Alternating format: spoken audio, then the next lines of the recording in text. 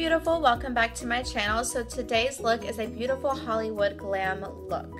We are throwing it back to the 1920s. I feel like what really makes this look is the cut crease technique that I used today, as well as the red lips and the lashes. It's just a beautiful all over look that I have been doing for years. It's classic, it never goes out of style. So if you all want to see how I get this beautiful Hollywood Glam look, then just keep watching. So first things first, we are going to start off this look with our face. So as usual, we are priming the face with the Nivea for Men Post Shaving Balm. Now I'm going to mix these two foundations. The first one is the Infallible Pro Matte in the shade 105, and that's by L'Oreal. And the second is a darker shade. It's in medium deep, and it's a BB Fresh, kind of like a BB cream, and it's by Maybelline. So I'm mixing those two together, and I'm going to put that on, just apply that onto the face, and then I am going to use a kabuki brush and blend that out. Since we are not having a lot of fallout with this eye look, I thought we should go ahead and just start with the face. So that's what I usually like to do in my makeup routine. Now we are going in with our concealer, and this is the Maybelline Instant Age Rewind Eraser Dark Circles Concealer, and we are in the shade Light Pale. Just highlighting that and just going to start blending that out with my damp beauty blender.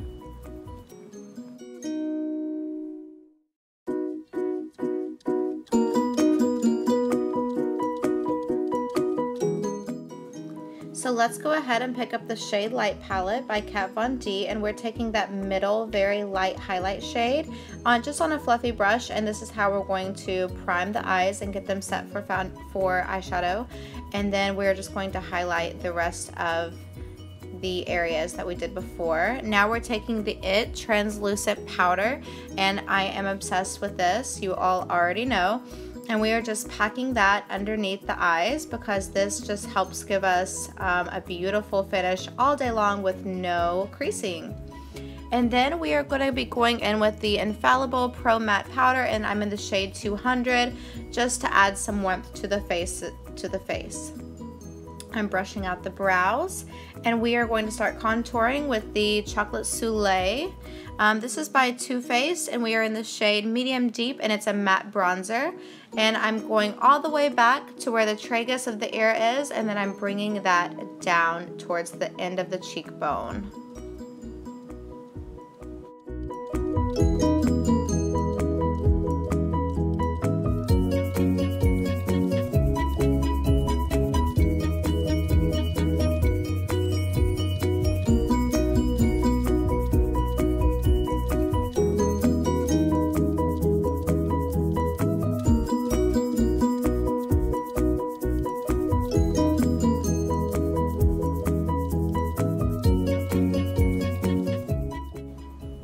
Let's pick up the very light shade there in the palette and put that underneath the chin and the jawline just to make that a little bit more edged out.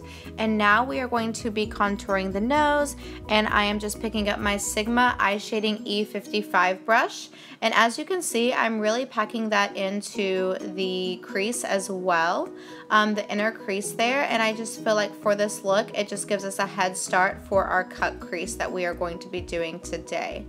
Now I'm bringing that down as usual, and I'm just going to contour the nose.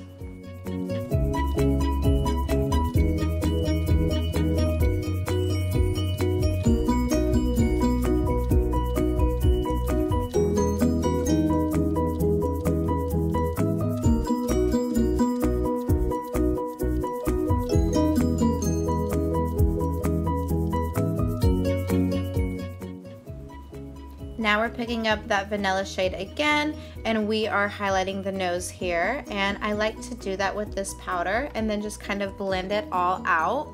And I feel like this helps the blending process to go so much better when I mix the two colors, and I'm just moving circular motions with a fluffy brush. Now we're picking up the Naked 2 palette, and we are going in with this beautiful shade, and it's called Booty Call. So much fun. And I'm just using a flat brush, and I'm highlighting the nose with that color. And now we're picking up the shade Light palette one more time, and we're picking the darkest color up, and I used a nice angle brush for this. This blush is Life, and this is by Milani. It's called Powder Blush, and it's in Coral Cove in the shade 5. And I'm just gonna put that on the apples of my cheeks. I thought a nice coral shade would go really well with this look, so that's what I tried to do. And I love a nice icy highlight, not a warm tone highlight, so that's why I decided to go with something more with this eyeshadow shade. Sometimes I choose to do eyeshadow shades for my highlight, and it works so well. And now we're just highlighting the Cupid's bow there. So now we're picking up the Urban Decay Naked Smoky Palette, and we are using the shade Combust for our transition shade, and we're in a fluffy brush here with the Sigma E40 brush. And we are just going to apply that all over the crease and above the crease as well, just getting this ready for those darker colors. We're picking up the Naked 2 palette one more time, and I love this color. As you can see, this color is called Tease, and it is the most perfect, perfect color for a look like this. It's natural, it's not too dark, and it's a very cool tone, and I like that about this. That's why I've hit pan on this shade. I love it. So we're keeping this very high for the cut crease.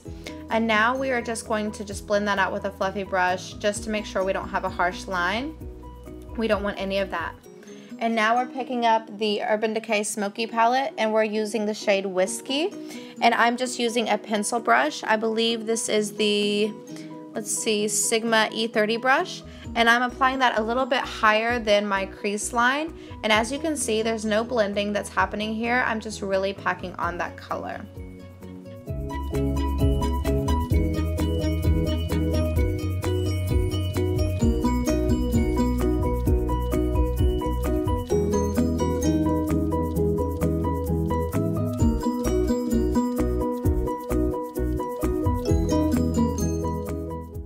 Now we are going in with the Morphe M562 brush, and it's a very flimsy brush, but it's tiny and it's perfect for little moments like this.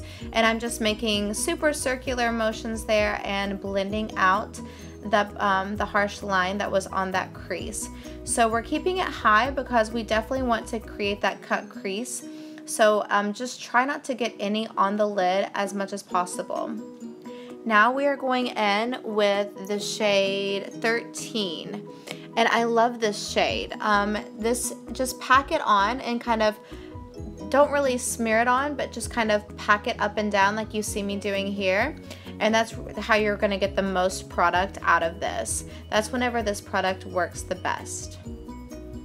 So when you're doing this technique, you can start to go back and forth like I'm doing here to create more of a sharp line.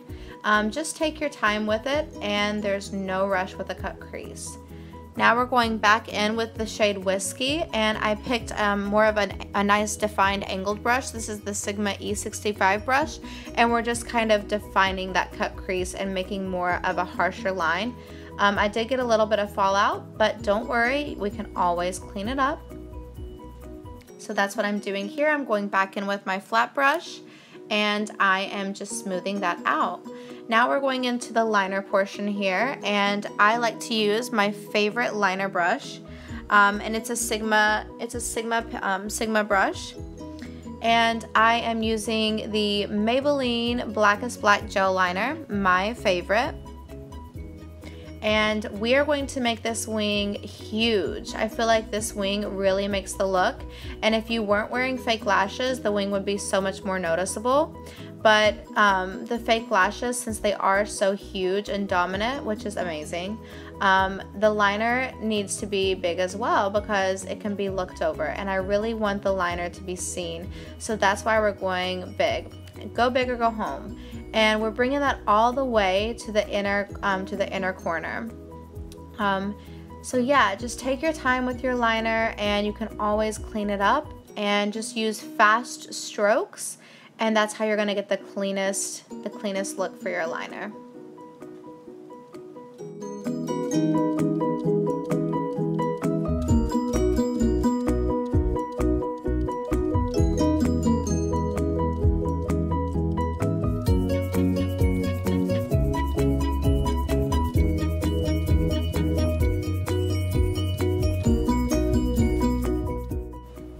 So I went ahead and did the other eye off camera.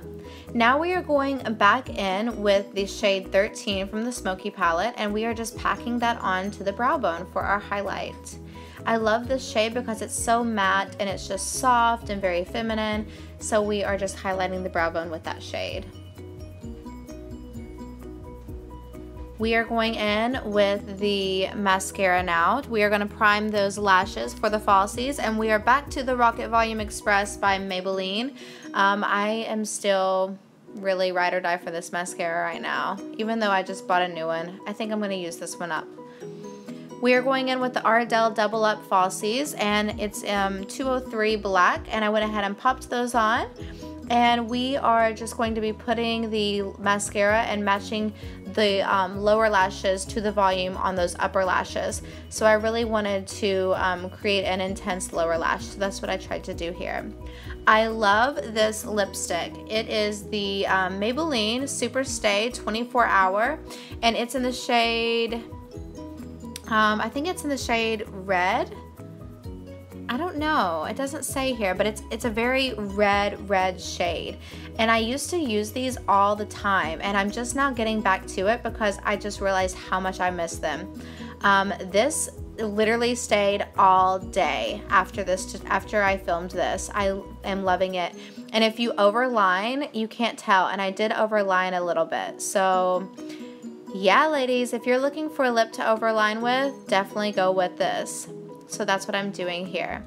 You do have to let it dry just a little bit. And then I added a mole there because I am a huge Marilyn fan, and I thought, why not? So it takes about 2 minutes for the lipstick to dry. So I'm just gonna give you guys a little warning, and then you can go in with your second coat, which is just that clear gloss. So I hope you guys enjoyed this tutorial, and I hope to see you guys soon. Please subscribe and give me a thumbs up, and yeah, I will be seeing you guys in my next video. Thank you. Bye.